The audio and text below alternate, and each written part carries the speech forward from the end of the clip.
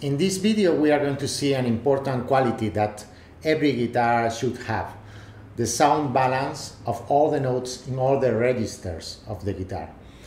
There are several types of sound balance quality that a guitar has. In this video we are going to focus on this particular kind of balance. When we play a note on the guitar, the sound we produce develops differently on each guitar in relation to four parameters: sound attack, sound sustain, sound decay, and resonance. You may hear sometimes someone say, this guitar has a fast or a slow attack or response. The attack parameter is how long it takes for the note to project the sound from the moment we touch the string, we play the string. So here we are talking about a parameter that is measured in milliseconds. The second parameter, sustain, is how long the note sounds while maintaining the same intensity. We are talking about a sustain can be long or short, it can last longer or shorter. And the decay parameter is the way in which the note disappears, decreasing the sound. It stops sounding little by little until it reaches silence. And this decay can be long or pronounced decay. On the contrary, a short or very fast decay. We can also talk about it as be a gentle decay or a soft decay, etc. You can see these three parameters as they are in your guitar by playing notes in trebles and basses. Keep in mind that on the guitar, the low bass notes will always have more sustain than the high treble notes. The fourth parameter is the resonance. Resonance is what we call here the amplitude of sound, the quality of the harmonics contained in that note, the intensity of that note. So we hear, for example, something like that note has a lot of harmonics. Also, partly the expression it has a rounded sound has to do with this parameter. We also hear the notes are very intense, or that note resonates a lot. It has a lot of sound amplitude. Our guitar can have one kind of sound depending on how the sound resulting from these four parameters together is produced. And as for the quality of balance of the notes of the guitar, this is established depending on whether these four united parameters appear equally in each of the notes, one by one, by testing in different registers of the guitar on the low notes and on the high notes, as we have said. To see this quality in our guitar, we do a very simple exercise, which is to play one by one each note in a chromatic way on each of the strings, going up from position 1 to the last frets, 17, 18, 19.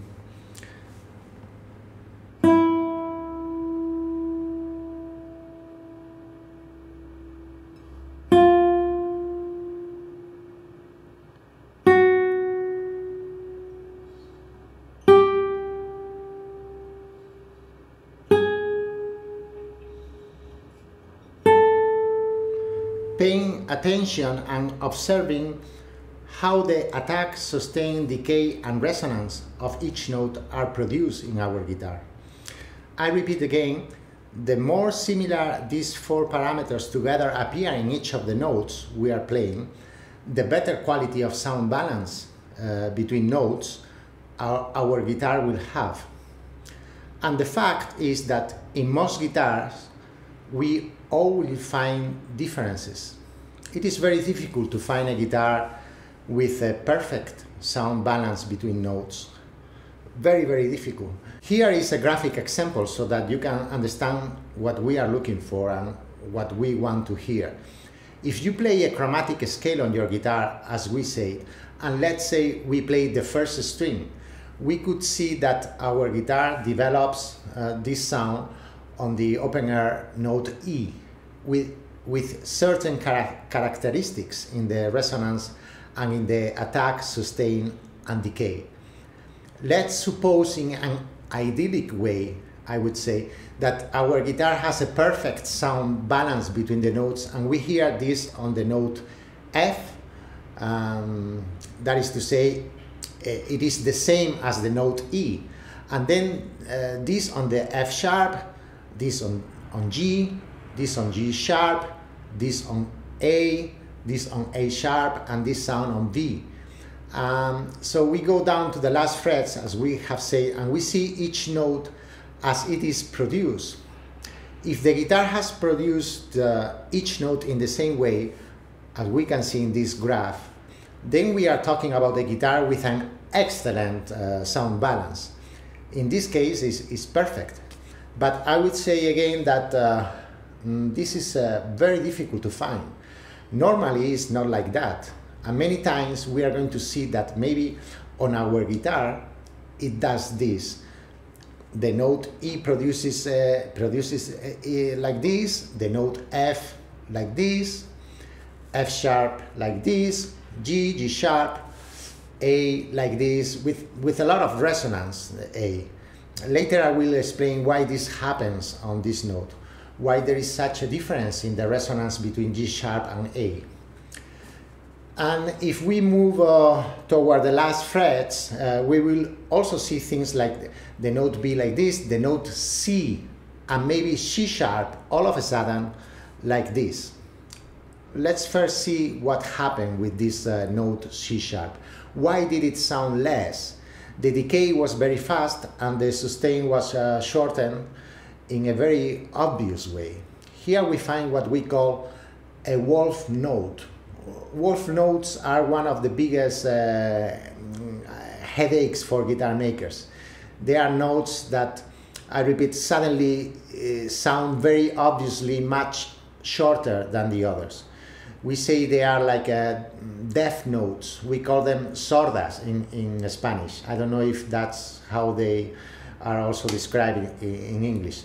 And many times you find the guitar maker doesn't know why that wolf note appear there in that fret of the guitar.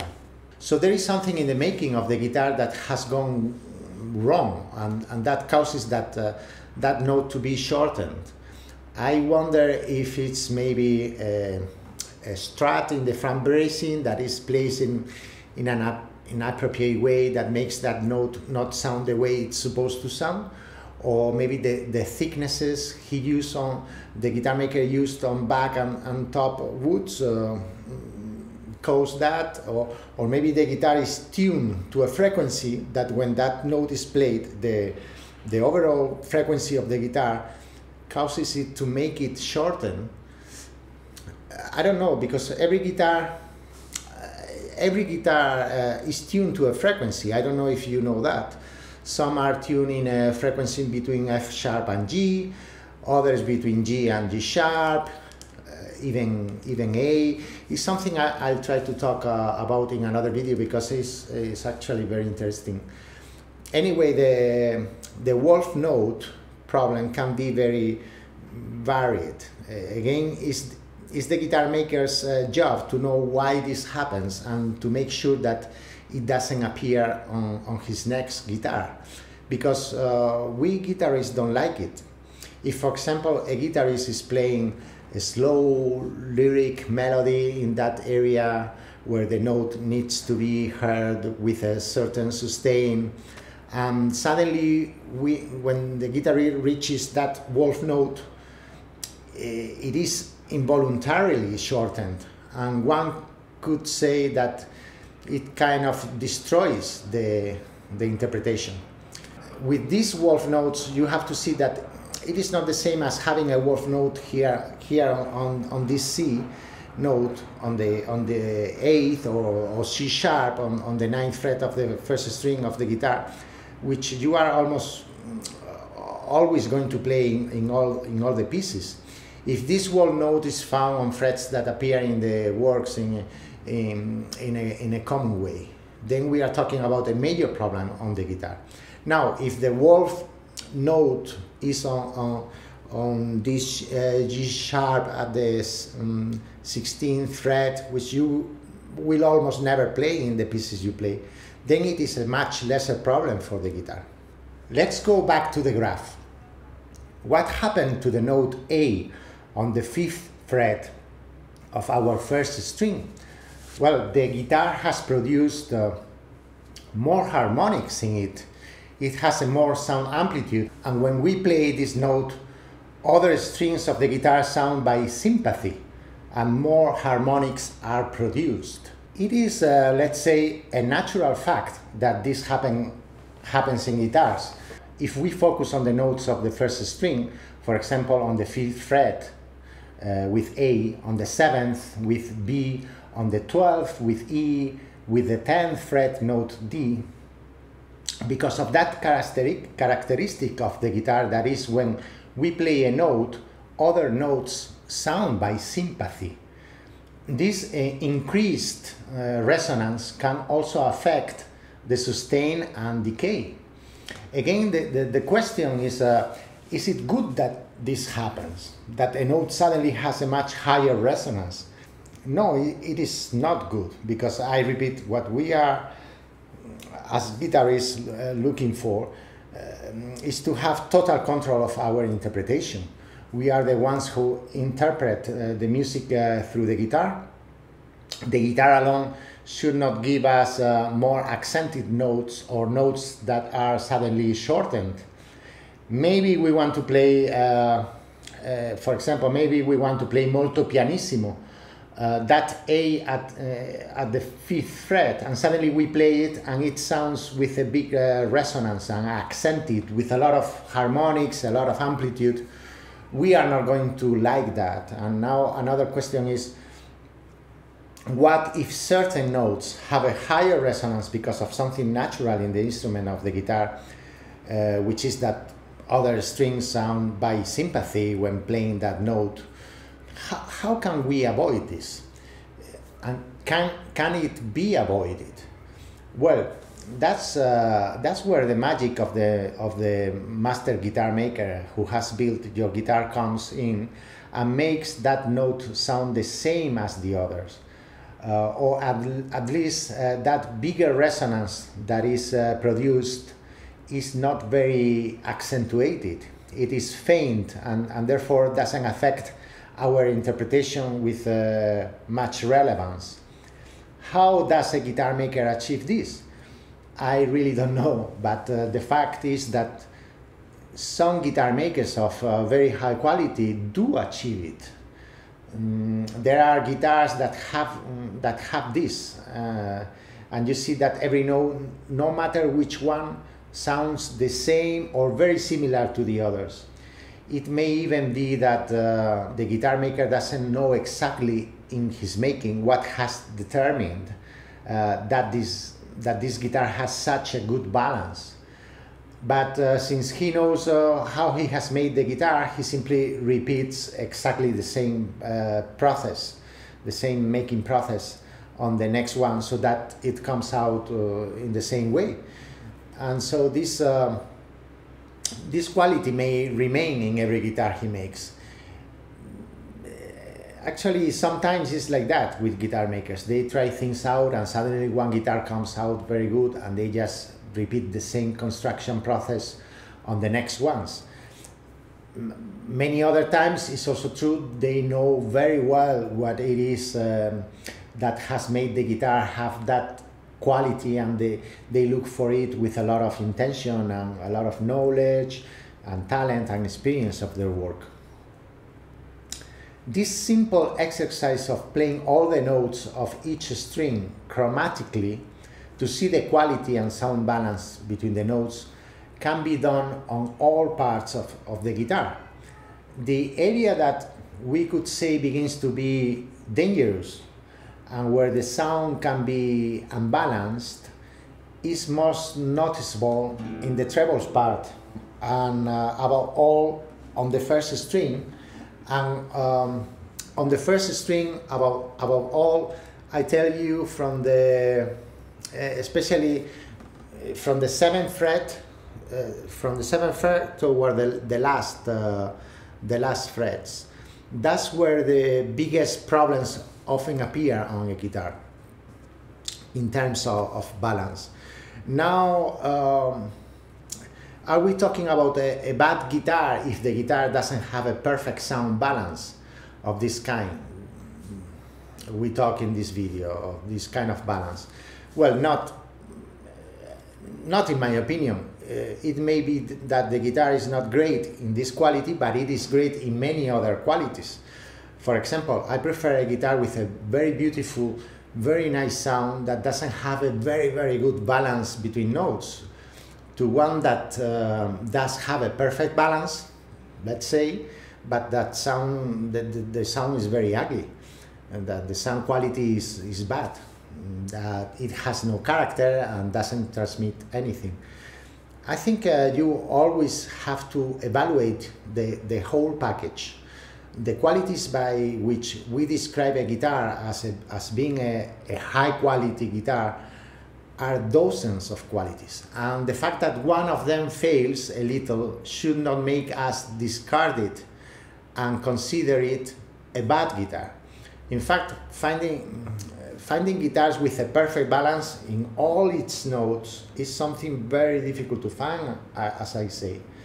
I think you always have to leave a margin that some note or notes are not totally equal. I even tell you that I have played a cheap factory guitars that have a better sound balance than a famous guitar maker's guitar that cost even more than 10,000 euros. Seriously, I found them. But of course, the factory one was kind of a neutral sound, without beauty, without colors, with a very low possibility of dynamics, without any personality, and the other guitar, the expensive one, had all this. So the factory one was a much worse guitar, despite maybe the balance between notes is better. In my personal experience, I have played guitars of great historical guitar makers that didn't have a perfect note balance, and even you can perceive a kind of little wolf note here or there, or on the other hand some note with also you can find notes with a lot of resonance in those guitars, but its beauty and sound quality is such that the lack of a very, very good quality of balance is a bit in the shadow of having, on the other hand, so many other qualities in other aspects of the guitar.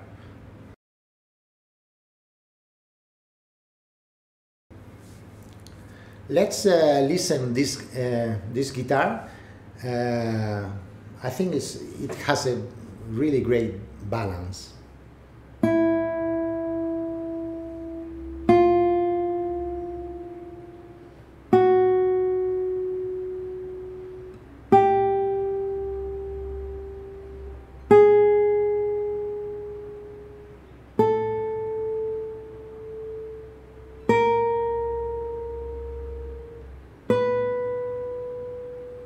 See, between G sharp and A, you cannot notice so much that bigger resonance.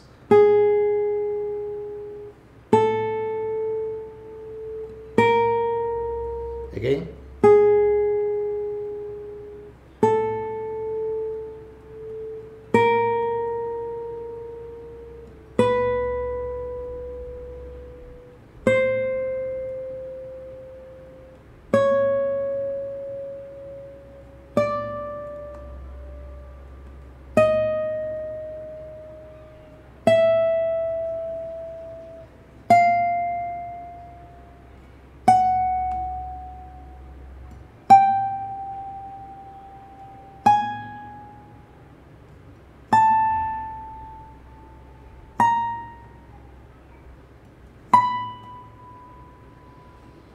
Here, I think we can listen a little bit of wolf note, a note that suddenly decays very fast.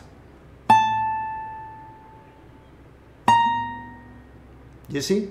I repeat.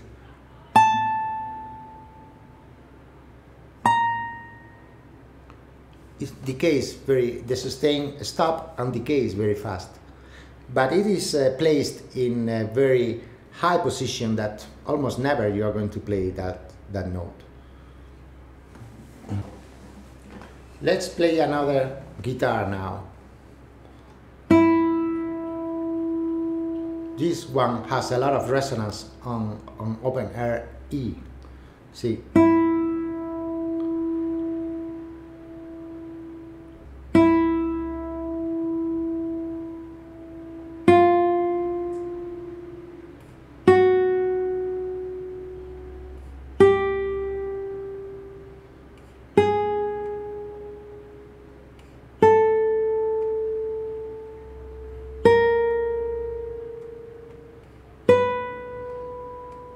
You can see that in A and B, they both have quite a lot of resonance. Let's play G sharp.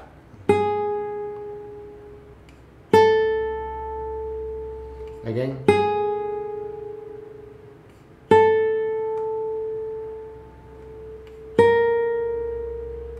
Now B.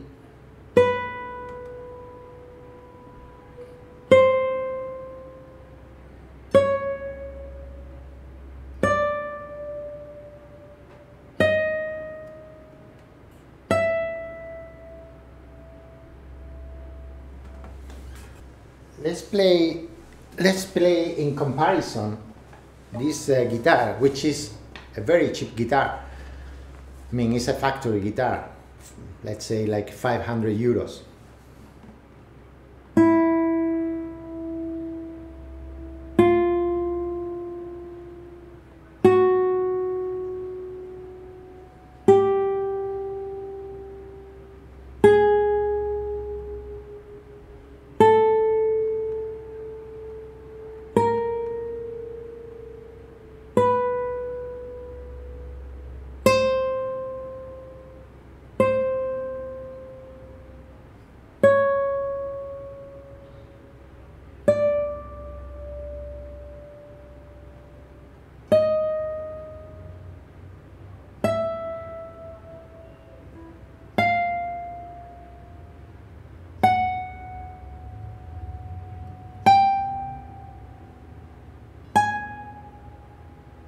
We have here two notes that they don't have any kind of sustain, or they have a short sustain and decay very fast.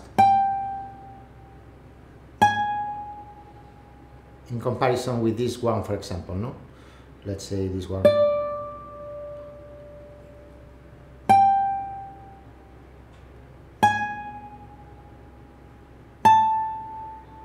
This one is better than the other.